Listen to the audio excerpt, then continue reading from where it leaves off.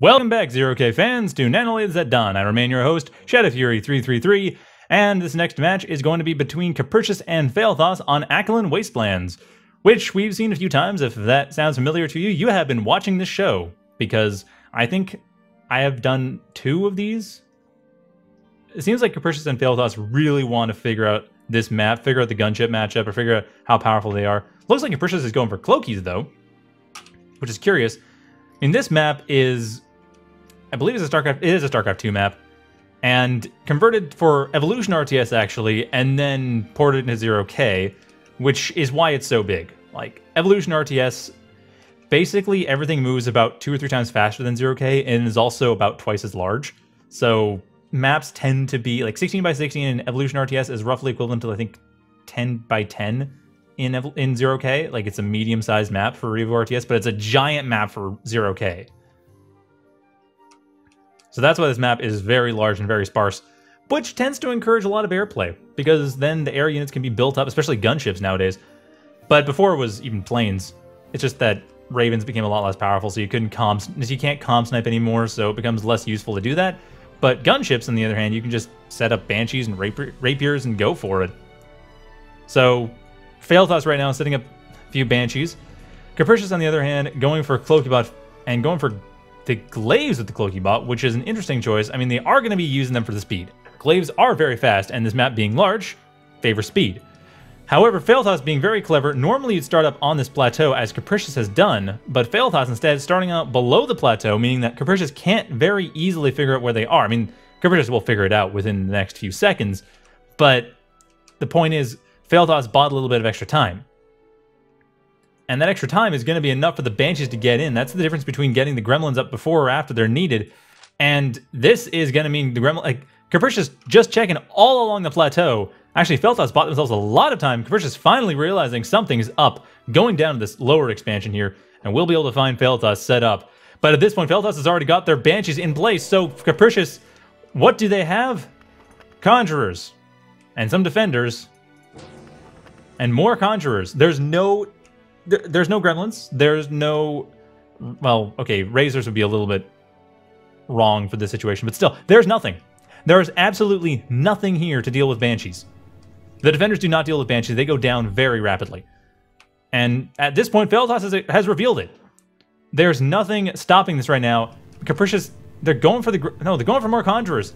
They're continuing to go for Conjurers. Fealthas going for Cranes, because Fealthas, I mean, they have the opening, but they figure Capricis might stop this, so getting the Cranes for the long game. And that's not a terrible idea. I mean, Fealthas does have to deal with these glaives coming in. But the thing is, this is going to mean Fealthas will have a much easier time just setting up in case this all goes wrong. That's always the thing you want to do. That's one of the reasons why in the recent game, I did on Doom, what was it called? Doom Patrol, which was a cheese game. And I mentioned there that it's rare that cheese fails in 0K, and one of the big reasons why is because usually when you set up cheese, you also have construction going on as well. Gremlins, okay, Gremlins coming in, doing a bit of damage here. Really providing a lot of problems for the Banshees, surprisingly. I think it's more the Banshees movement AI that's stopping the Banshees from killing the Gremlins than anything else. But anyway, yeah, so the reason I point that out is because 0K doesn't really require a huge amount of commitment into construction. And your buildings, I mean, you have your economy that runs itself. Metal extractors don't require any workers or anything to run them. So you're not spending a lot more money than you are just on the metal extractor to get resources. And you don't have to invest a lot into expansion. So it's a lot easier to set yourself up in a bit of a robust way, even if you're going for an aggressive early strategy.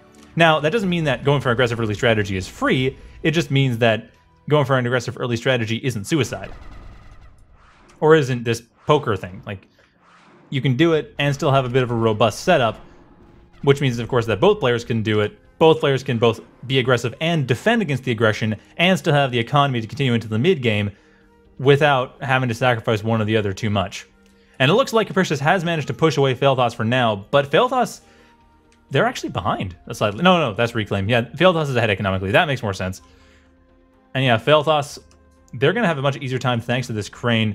I'm curious to see how the Bumblebee works. The Gunship factory is going to be getting a new constructor, the Bumblebee, which I believe is 7.5 metal per second, but loads slower and a bit more. It's 300 metal rather than 220. And I believe about 2/3 as fast. Maybe even half as fast. That's the biggest thing, is the speed. Because gunships can basically dominate everything, in large part because cranes are so fast they can expand wherever they'd like. Even with a 4 build power, it's not terrible. It's very viable. It's very valid to go around using that. And Fealthas setting up their economy way stronger than Capricis' would be. Even if Capricis hadn't been attacked. Like, just on its own, Capricis can't really expand too easily. And Capricis is expanding constantly, too. It's just, at this point, Capricis, with the Gremlins being relatively slow anti-air, having a hard time dealing with the Banshees. I'm slightly surprised Capricis hasn't built any Stardusts. Admittedly, on a map like this, that's almost impossible. Like, build one around the Cloaky bot factory, maybe, but the metal extractors are basically dead. Like, Lotuses would help a bit, but not much. Like, that's the thing, it's really hard to deal with Banshees on a large map like this. Because they move quickly. They fire quickly. The problem is they don't have high alpha, but they have high enough health, and in groups deal enough damage overall that Razors don't do a lot of good. Lotuses do some good, but even then, we're going to find out right now just how much good they do, which isn't a huge amount on their own. Like, they're not terrible, and a group of them is quite scary for a group of Banshees. But 1 or 2, not enough.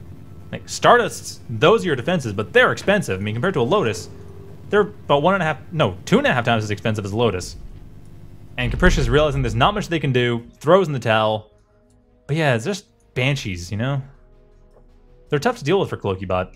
There was actually discussion in the game thread about how you deal with them. I was a bit curious how the game went, and wow, that went hard. Now, a big part of it was that Fealthas did mind game out Capricious by starting here. Like, this start is extremely atypical. And what I kind of want to see is if there was a game played afterwards where Fealthas either tried the same thing or maybe Capricious thought Fealthas would try the same thing and checked here. However, the really risky thing about this, and why I think it only works once, is that once this has happened, once someone knows, okay, this is a thing that could happen, you're just going to send your scout here first. Maybe you send your scout down, or maybe you'll start down here to make it less obvious, but you're going to send your scout here first because if you look at the way the map is laid out, Fealthas basically has their opening expansion right here, which is right next to the ramp. So a glaive could run in here and move up, and that would cost them 3 or 4 seconds. But going up in the plateau and finding nothing cost about 20 or 30 seconds, which was a massive amount of time. That was enough time for the Banshees to get across before anything could be done to help deal with them. Whereas if that had been scouted out first and was not there, if it was up in the plateau, that would waste 5 seconds at most, which is nowhere near as bad. So that's the thing, is that this is kind of risky for no other reason than it's a much easier place to scout than the plateau. It's just so unusual that you wouldn't think to scout it first. Because if it's on the plateau, why waste those 5 seconds? But if it's not in the plateau, then that's a large amount of time that's wasted. So I think that we might see Capricious and possibly other players start to scout here first before scouting on the high ground. Although I feel like Fealthas and Capricious are the only people who play this map anymore. Maybe I'm wrong, but it just, I see so many games between the two of them. I don't know how many people actually play this map apart from that, but either way, that was not entirely surprising. Banshees are scary. Banshees are really bloody scary. I feel like Vandals would have done better, though. If you're going to go for a bot factory when you need anti-air, Archangels work okay, but they have the same problem as Gremlins, that it's like if they're out of range, you're kind of screwed. Vandals, at least it's homing, so it goes a little bit outside of their range if it has to. And I think Vandals also have a larger range than Gremlins. I'd have to double check that, but I feel like Vandals are really long range. Whereas Gremlins, I feel like they rely entirely on being cloaked, which does mean that, oh yeah, the range is 700 Elmo. Actually, it might be about the same. But yeah, the advantage of Gremlins is that they're cloaked, so they can just pop up under the Banshees and kill them right away. The downside is that you have to know where the Banshees are going to be, and Banshees are super fast. So they can't avoid the Gremlins, but as soon as the Gremlins pop out, unless you have like a dozen Gremlins, and you're able to rip apart the Banshees trivially, because that's 860 health. What do Gremlins deal? 18.4 damage per shot. Banshees probably can get out of there within a couple seconds, so that's... Actually, can they? What's the Banshee? What do you do? Banshee speed, yeah, they can get out of there in 3 seconds. So, within 3 seconds, that's about... What's the DPS on this? 61, so that's 180 health per Gremlin on one Banshee. For 860, like that's 5 gremlins per Banshee to kill a Banshee within the time it takes for it to exit gremlin range. And once they know what the gremlins are, they'll just go elsewhere.